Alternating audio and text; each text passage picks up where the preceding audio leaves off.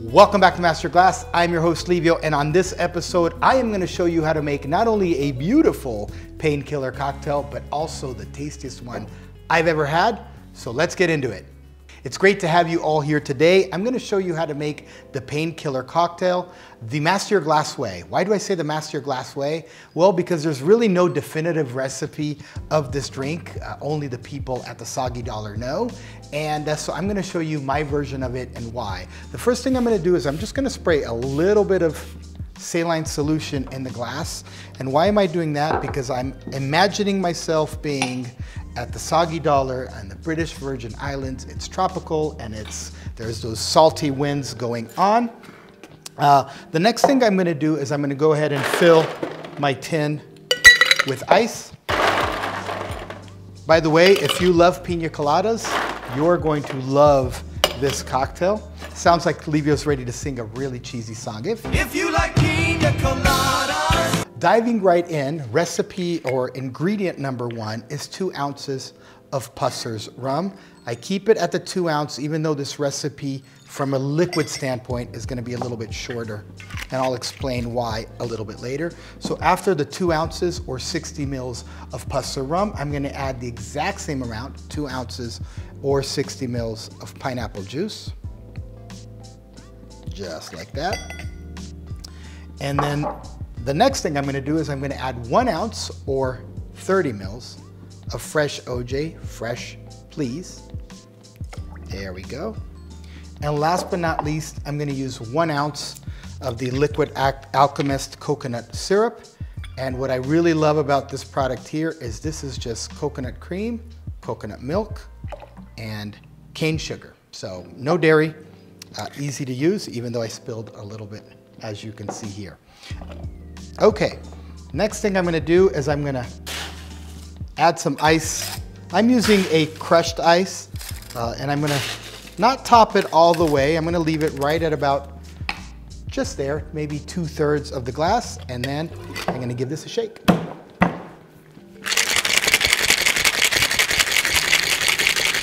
Okay, I'm not going to shake it a lot because there's going to be a lot of ice inside of the glass already. So I don't want to get a recipe that's not going to fit in my glass.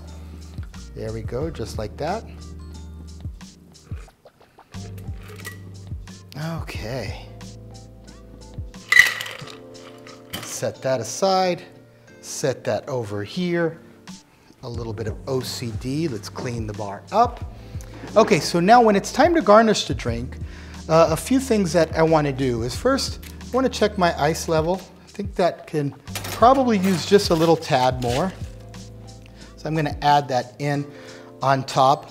One of the reasons why I chose the taller glass was because I really wanted to put a dehydrated pineapple garnish in here.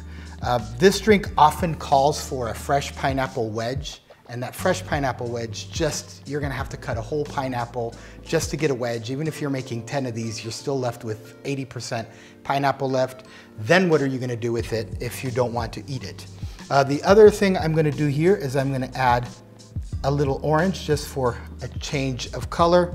And last but not least, why not also add a mint top? Why? Just because that aroma, and I love that combination of color between the green, the orange, and the red from the dehydrated pineapple. Last but not least, a little grate of fresh nutmeg. Just like that. For the camera. And there you have it. Now the cool thing about this cocktail, there's a lot of things we don't know about it and a few things we do know. What do we know? We know that it was created at the Soggy Dollar. The name of the bar is the Soggy Dollar because there was no dock. So in order to get to the bar, you had to dive into the water, and that meant that your dollar was going to be wet. We know that the Soggy Dollar folks, for obvious reasons, didn't really share their recipe with a lot of people. And so most recipes of this cocktail is pure speculation. We also know that Pusser's is the rum that basically brought a lot of awareness to this cocktail. So They're not sponsoring the show today, but I am using their rum just because it actually does do a really good job inside of this drink. What else is there to mention? I think that's it. I think the next thing to really mention is that I should put a straw in here. Now, I made this version with the 2-2-1-1 because most recipes that you see out there, you're gonna need a gigantic glass. And you might say, well, that's not a problem. We'll just drink more. The thing is that those versions aren't very boozy. Now, a drink that's called the Painkiller Cocktail, it needs to have some booze in it. So I'm gonna give this one a try. Oh yeah, oh yeah. I just wish you could taste this recipe right here. It is literally a orange spiced pina colada, right? If I were to explain it, but with the dark rum, so it's got a little bit more of that caramelly, dark, sweet note to it. The salinity from the saline solution that I sprayed in it is really just making things just a tad more bright. And so I believe right there that that not only is the most beautiful painkiller I've seen, now I've took a sip of it, so not anymore, but it is also the tastiest version. So if you liked this episode of Master Your Glass, please do share and please subscribe to the channel. I would highly appreciate it because on Master Your Glass, we don't just talk about cocktails, we talk about history, we talk about culture, and we talk about tradition. Thanks for watching.